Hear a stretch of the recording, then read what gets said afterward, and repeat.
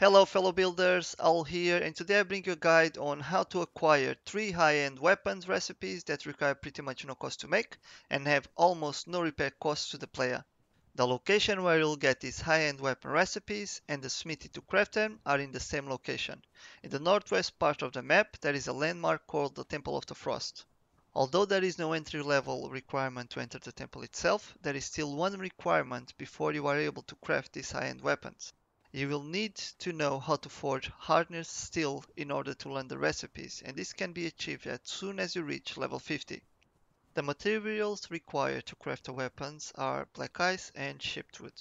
In my opinion, worry only to bring the chipped wood, since black ice can be found on your journey to the temple, and also black ice can be found in great quantities around the temple entrance. Also, just ignore the ice giants in the area since they don't contain any loot, and the only thing you can harvest from them is stick leather and bones.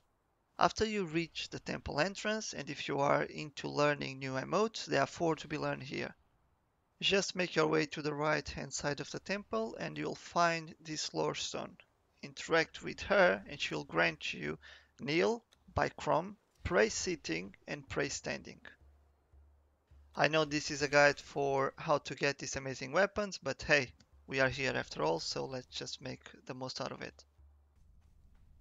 After that, let's just make our way into the temple and reach the far end of it. Now in this cross section, to your left hand side you'll have the smithy itself, to the right you're gonna have some weird portals, but for now we need to continue and push forward so we can learn the recipes. Also, don't worry since you'll not find any bosses inside the temple, so let's just avoid these ice giants.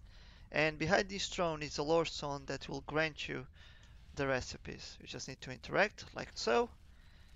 And now let's make our way back and turn right so we can reach the Frost Temple Smithy, and I will show you the 3 weapons that you can craft inside.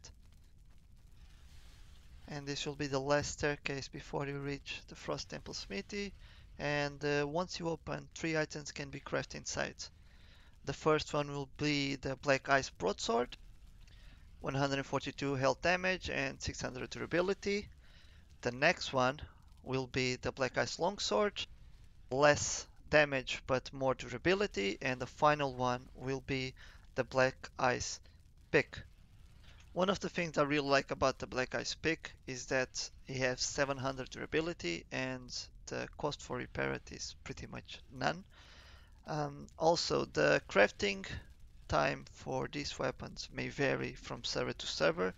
On mine, since I'm playing with the ×1, it can take to up an hour and a half to craft a single item. So clear your schedule guys and be ready to spend a couple of hours inside this temple or farming around it. But for now, I hope this video was useful for all my Conan Exiles players out there, and I'll see you all on the next video. Tell me pretty lies, look me in the face, tell me that you love me, even if it's fake.